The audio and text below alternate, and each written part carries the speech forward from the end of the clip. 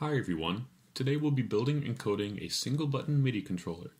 This tutorial is meant to be scaled up, so if you want a controller with 13 buttons, you can follow the same procedure. Let's start by looking at the materials we are going to need. We are going to use an Arduino Pro Micro today with a fantastic MIDI controller library, which you can download from the GitHub link in the description.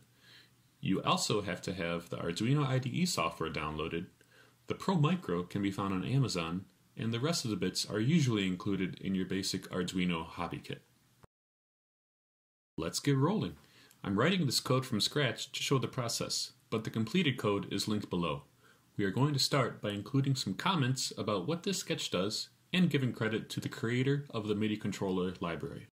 The first thing we need to write is to include the library we imported into the IDE. This essentially allows the Arduino to understand the MIDI language and act as a MIDI device.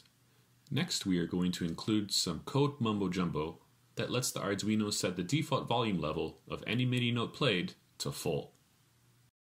In the next line, we tell the Arduino what note it might expect to play.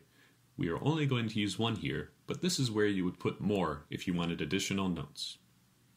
Here is where we tell the Arduino where the buttons are and what notes they play if they are pressed. I'll comment the format in the code, but the first value is the input pin, then the note, MIDI channel, and finally instructions to play the note full value. Again, if you had more buttons, you would declare them here. Check the linked code for example. We are also going to add a potentiometer to our instrument. We are going to have it send volume MIDI CC data, so we can just plug and play with digital audio workstations that don't offer MIDI mapping.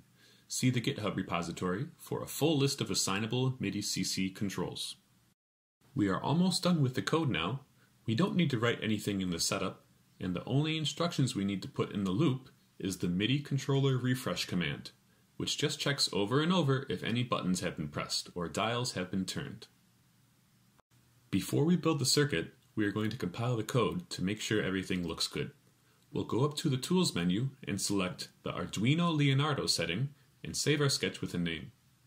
Once it is saved, it will compile the code, and if it says Done Compiling, we have a good idea that we have written the code without any huge errors. Now we can build the circuit. First, let's connect the VCC pin to the positive rail on the breadboard, and connect the positive pin on the potentiometer to the positive rail. Next, we are going to connect the ground pins of the Arduino, potentiometer, and button all to the ground rail. Feel free to pause the video to go at your own pace.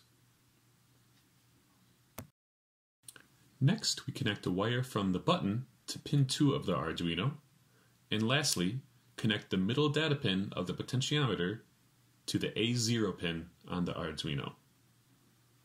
Double check your wiring and connect the USB cable to upload your code.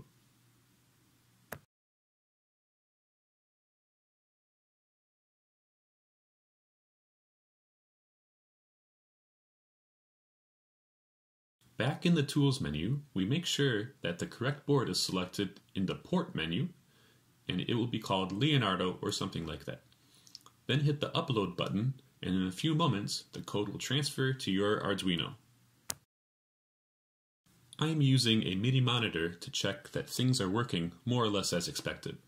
And with the exception of it playing C3 instead of C4, things are working just fine. I have tested this with GarageBand and Ableton, and everything works well. But today, let's try and connect it to the Soundtrap digital audio workstation. We will start a blank session and then add a new instrument. I want a gnarly sounding synth.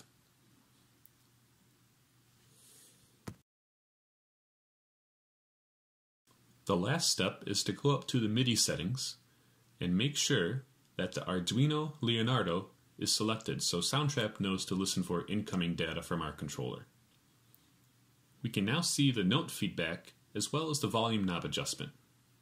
Let's listen to a live sample now.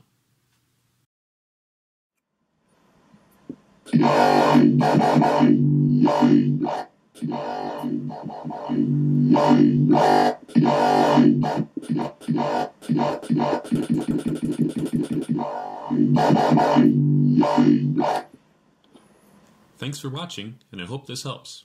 Post any questions in the comments, and check out my Instructable page for more project ideas.